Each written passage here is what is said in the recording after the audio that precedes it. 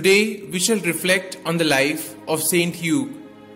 A native of Dauphiné, St Hugh was made a canon at Valence at the early age of 25 while still a layman, and as such he actively defended the reforms promulgated by Pope St Gregory VII.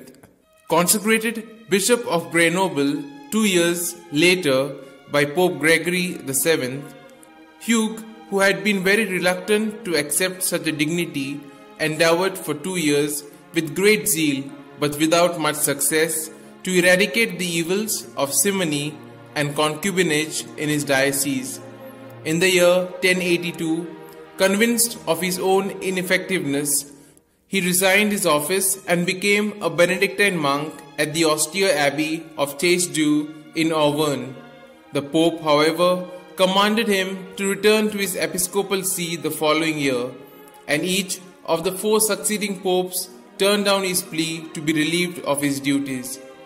It was Hugh who in 1084 personally conducted Saint Bruno and his 6 companions to the wild Alpine solitude near Grenoble called Chartreuse, and presented them with that land, on which they then constructed their first Carthusian monastery, which came to be known as the Grande Cartuse. St Hugh visited the monks frequently to share their life of poverty, prayer and solitary study.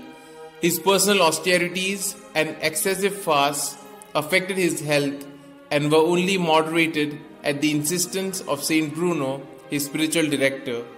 To relieve the distress of his poor, he is said to have disposed of his golden chalice and episcopal ring and always travelled about on foot. He was famed for his equable judgments, which were readily accepted by both litigants.